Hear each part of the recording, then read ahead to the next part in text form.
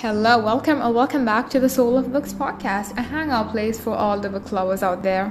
I hope you guys are having a great day, and let's get started. It's literally the end of the year, and today I'll be talking about some of my favorite books that I read in 2021. Book number 1, The Prison Healer by Lynette Noni.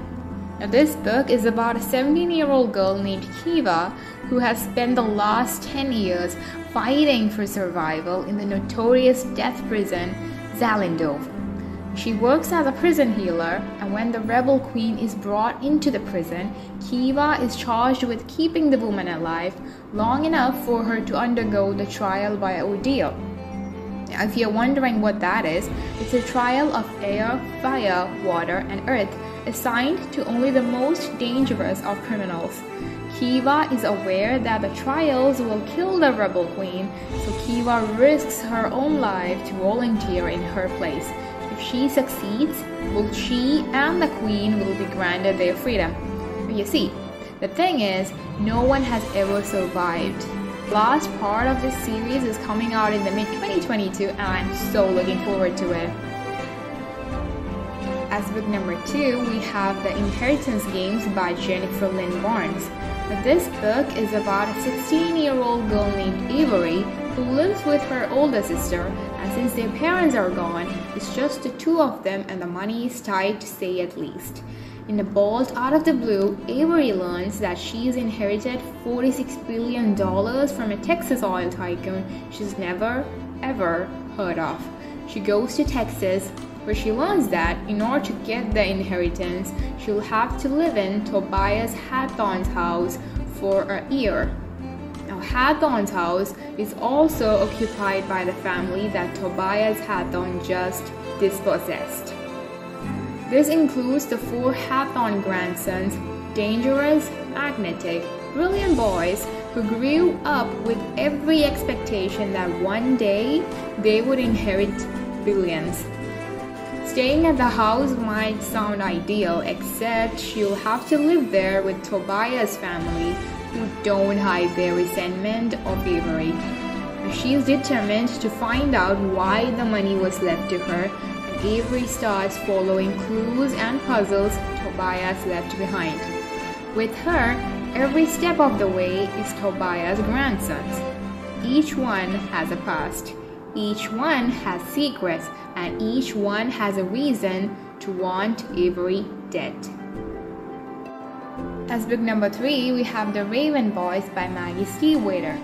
Now, in this book, one of the main protagonists is called Blue, and she helps amplify the powers of those around her.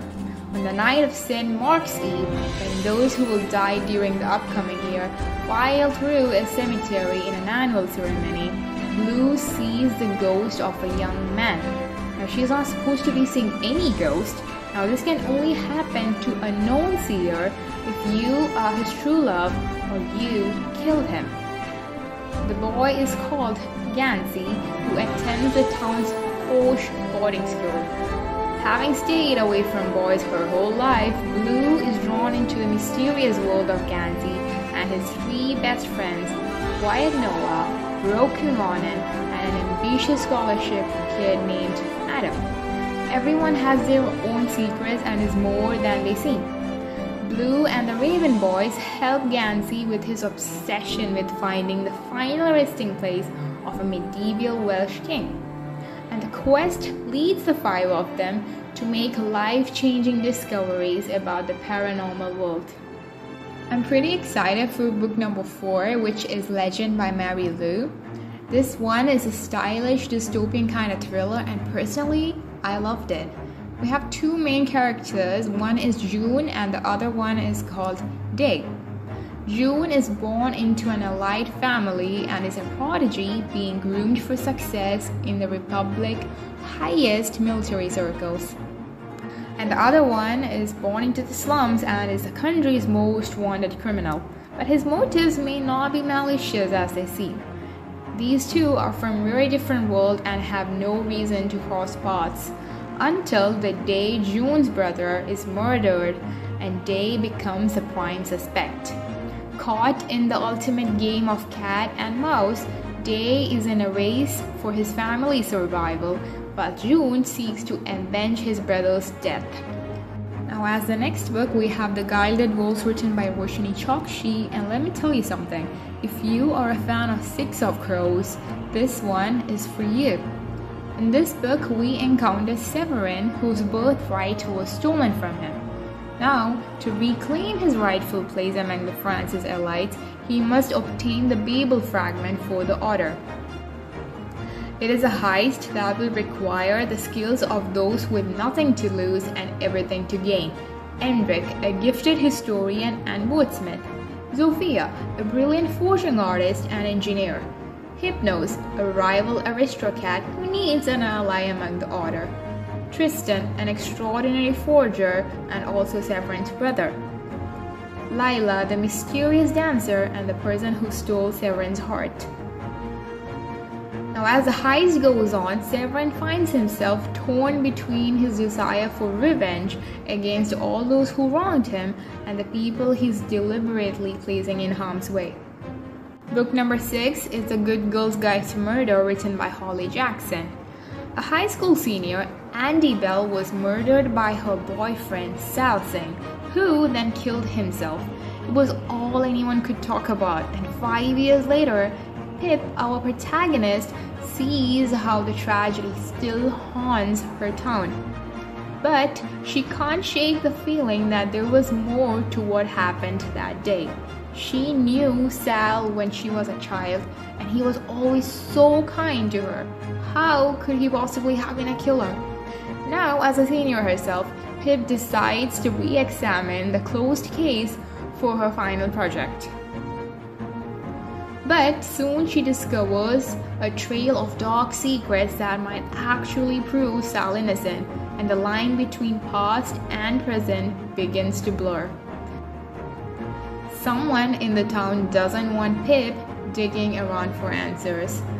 This book is a must-read mystery full of twists and turns, and with an ending you'll never expect. Book number 7, Scythe, written by Neil Shusterman.